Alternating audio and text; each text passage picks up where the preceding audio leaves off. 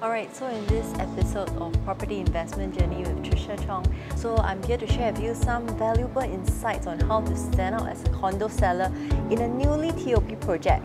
Because in a newly TOP project, it's highly competitive because there's many owners who's looking to rent out their property or sell at the same point of time.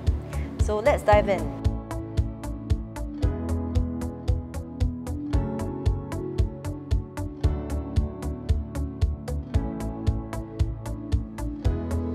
It is crucial to align your property to the market of what others are also looking at in the current market, which is a comparative market analysis of the property itself. Meaning that, for example, like the newly TOP unit Normanton Park is highly competitive now because currently on Property Guru there are more than 500 listings on property for rental itself. So in this kind of newly TOP project, how do we price it competitively? We will look at some examples of nearby projects, like for example in District 5 itself, what are the other units calling at, other resale or new launches properties asking for their current rental price.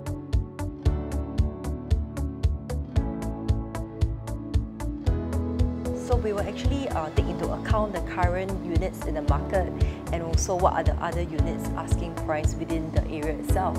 By setting a realistic price, you actually attract more potential buyers to your newly TOP home. So by setting a realistic price, you maximize the value of your assets as well.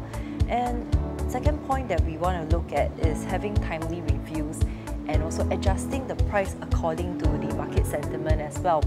So through many rounds of viewings, we will actually sit down and see, okay, after this number of weeks, what is the response like, and also what is the feedback that we gather from the buyers that have viewed the property. We will monitor the listing views and also quality of inquiries to gauge the demand to stay competitive of the market.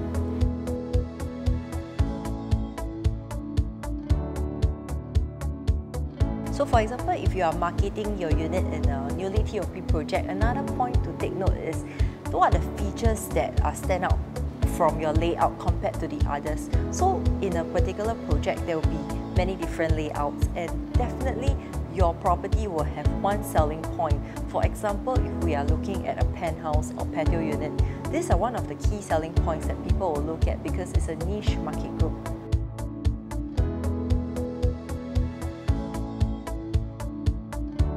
And of course, if we were to take photos or shoot or video shoots, we will actually shoot in an angle whereby it will bring out the best features of the property itself.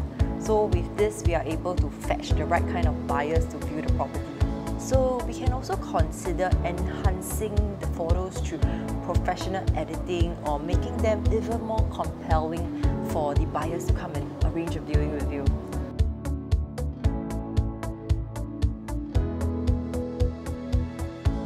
Another method which is not commonly used is the home staging method, which can actually create a very significant impact to the whole entire atmosphere of the property when you step in, because the arrangement of the furniture is thoughtfully well thought out, and also it gives the home a different kind of impression when a buyer steps into the space, and it appeals to a different group of buyers when you actually give them the visualization of different furnishing place in the entire home. Let's say if, for example, the home is an empty space and we actually engage a professional furnishing company to furnish the place.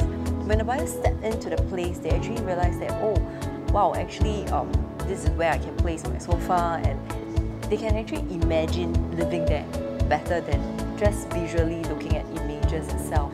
And when the buyer actually steps in for the viewing, it creates a different kind of atmosphere as well.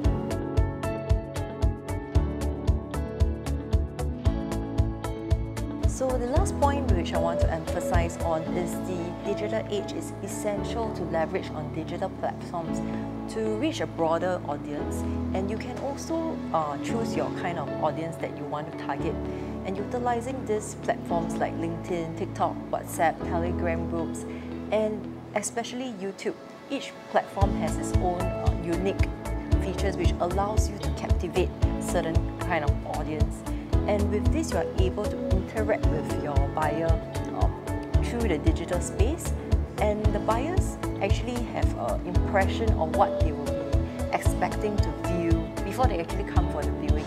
This actually saves a lot of your time because they actually get to visualize the floor plan as well as the layout before arranging for a viewing with you. Alright, so to summarize, standing out as a condo seller in a TOP project requires a combination of techniques like right pricing strategy, timely reviews, highlighting the standout features of the property, as well as home staging and digital marketing platforms where you can maximize the true potential of the property itself. So this is the end of our second episode of Property Investing with Tricia Chong. If you'd like to find out more, do get in touch with me. Bye!